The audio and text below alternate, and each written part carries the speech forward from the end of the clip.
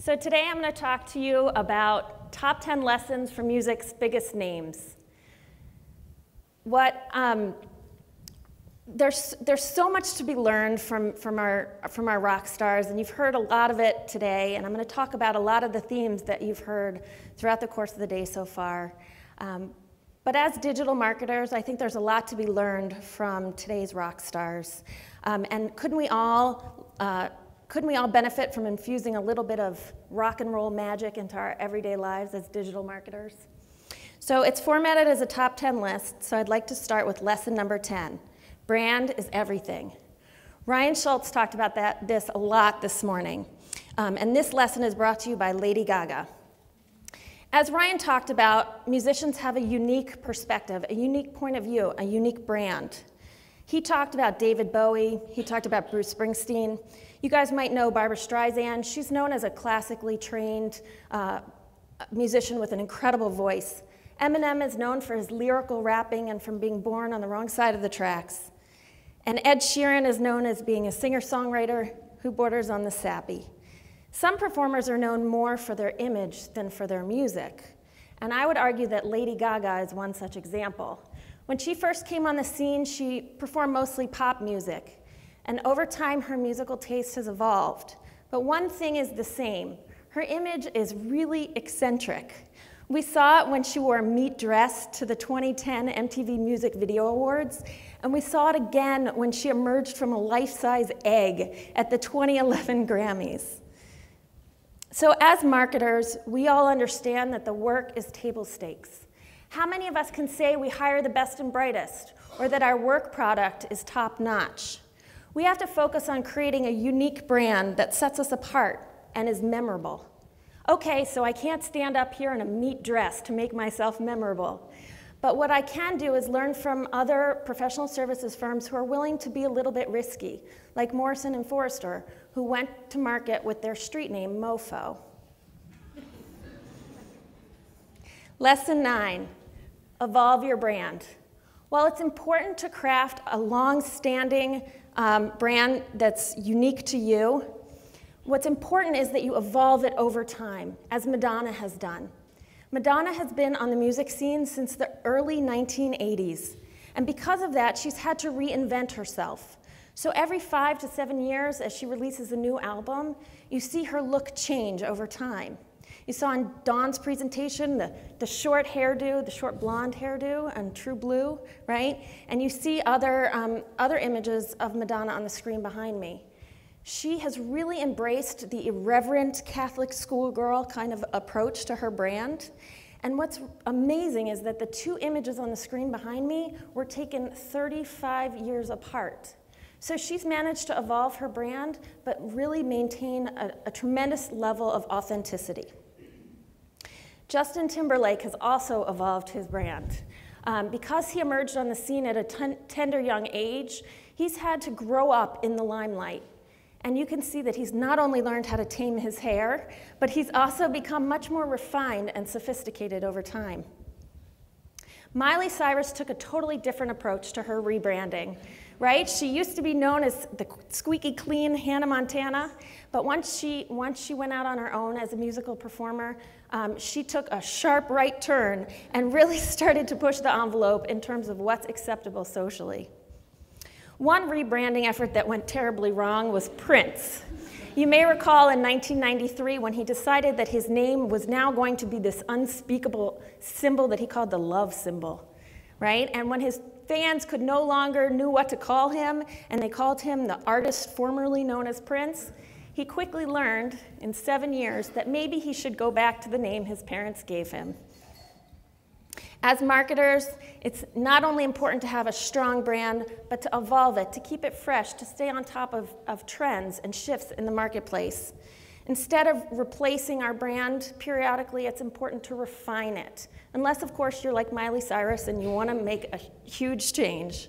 But we have to remember to keep our brand authentic over time. Lesson 8, nothing beats a live performance.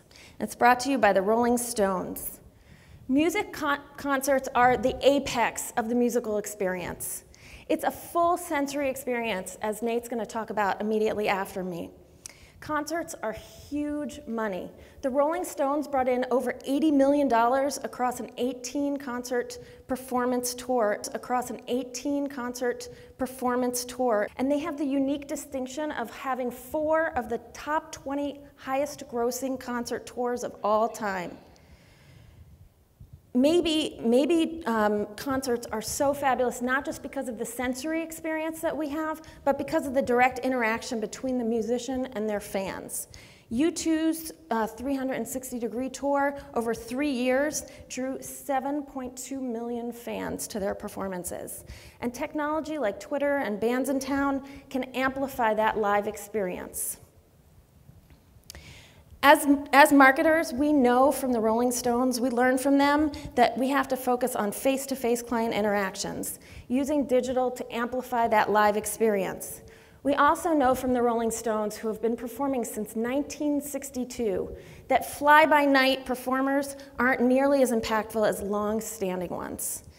Also, as marketers, we can start to think about how we set the stage.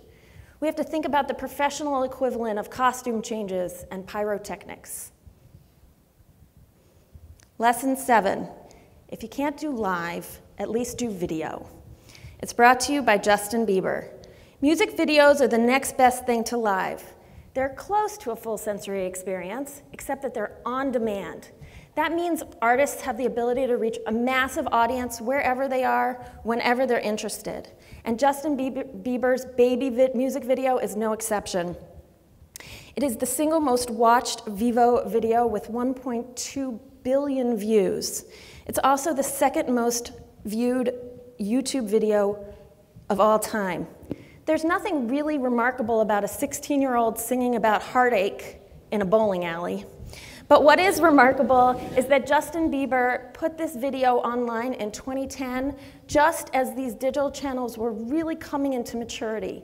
And when his fan base, they were all starting to get mobile phones. So that's really what's remarkable about it. And some people might even argue that Justin Bieber owes his career to YouTube. His mom started posting his early music videos online for his family to see in 2007. And quickly, his manager discovered him that way. And this is one of his earliest videos. And I loved this comment that I found on this video because I thought it summed it up perfectly. So ignore some of the typos. It says, just think, if he's born 20 years earlier, we never have to put up with him. No YouTube, no Justin. No YouTube, and we don't have any of these awful YouTube celebrities. I hope you don't love Justin Bieber. My husband found that mildly offensive. As marketers, we know that video is the next best thing to live. It's like a little commercial that people actually want to watch. It's a great medium for telling a good story. But instead of using talking heads in our videos, we have to focus on higher production value, quality video. And we have to make it accessible, not just posting it to our websites or to YouTube, but trying to think strategically about where our audience is and making sure that our videos appear there as well. Lesson 6, tell a good story and build suspense. This one's brought to you by Weird Al Yankovic.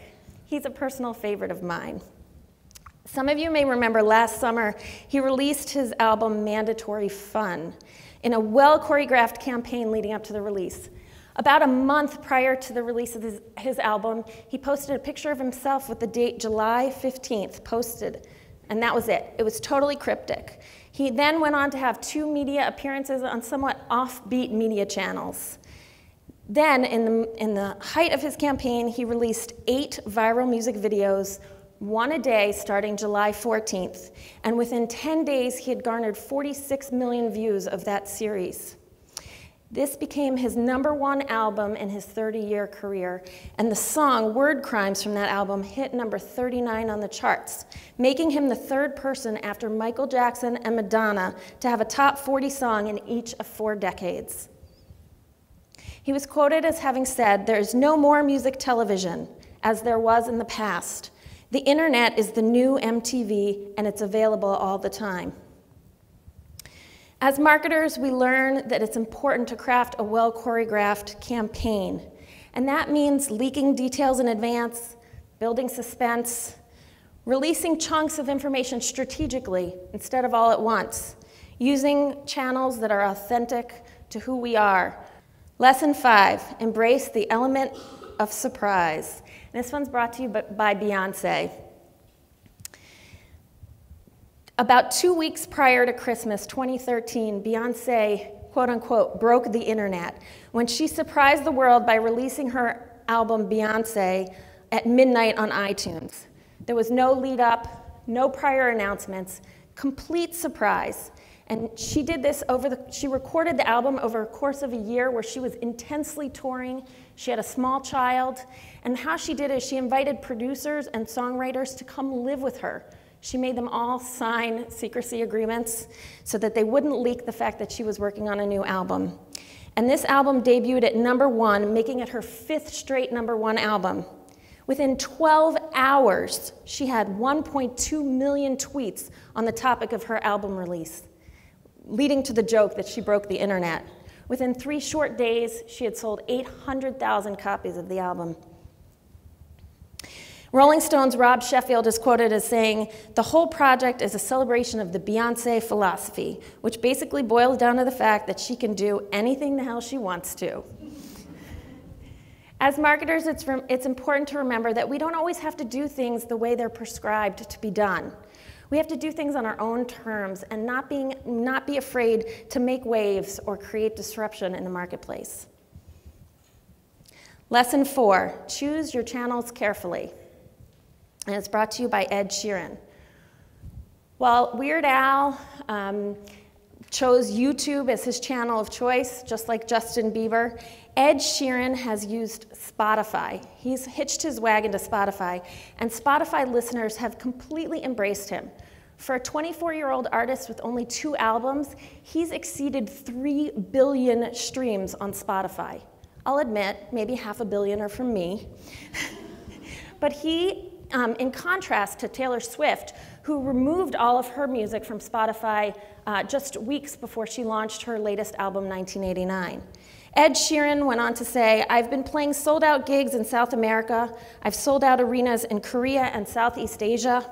For me, Spotify is not even a necessary evil. It helps me do what I want to do." So as Weird Al said, MTV of yesterday is gone.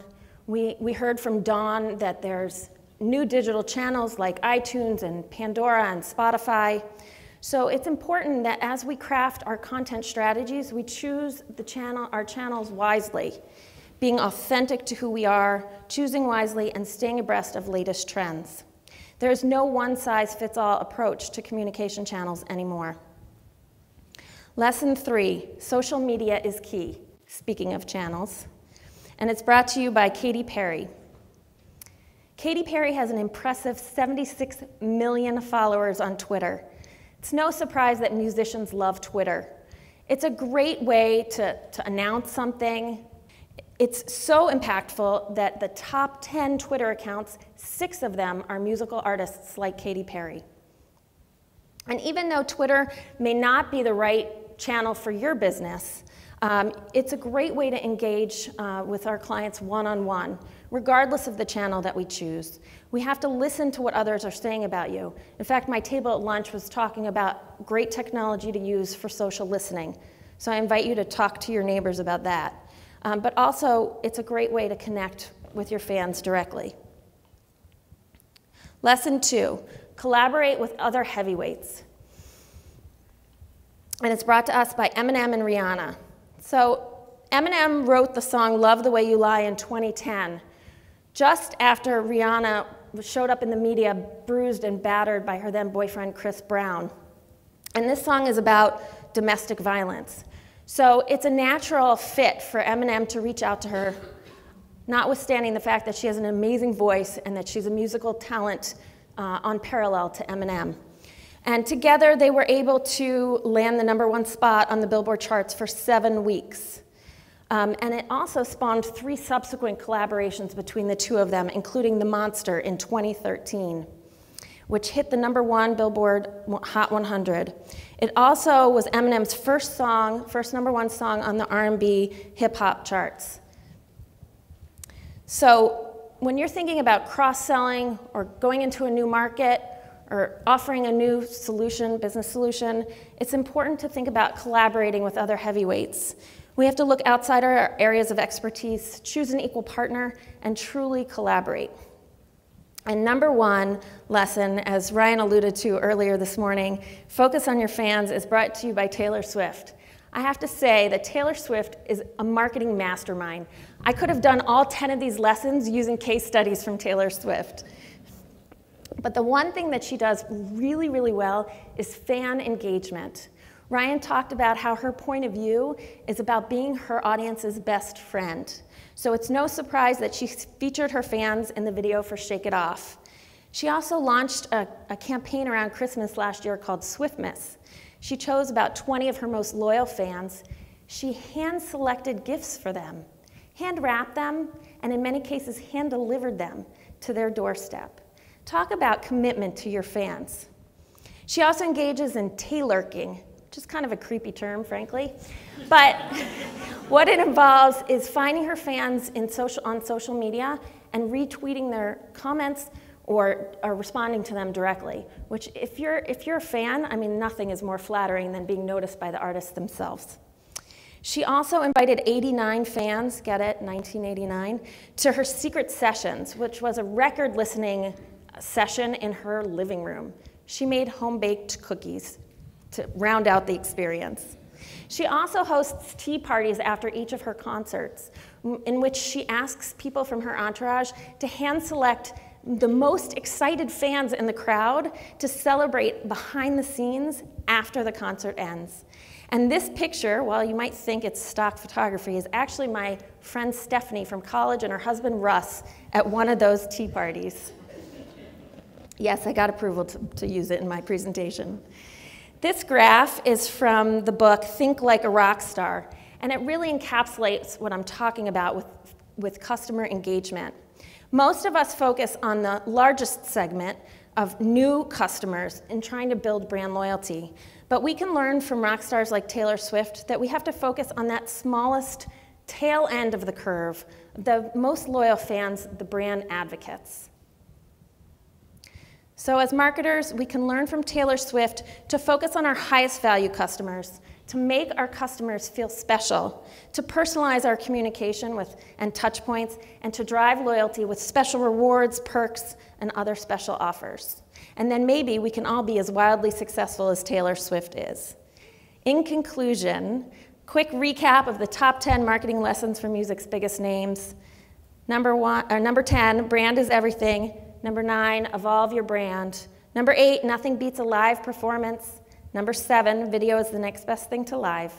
6, tell a good story and build suspense. Number 5, embrace the element of surprise. Number 4, choose your channels carefully. 3, social media is key. 2, collaborate with other heavyweights. And number 1, focus on your fans. Thank you.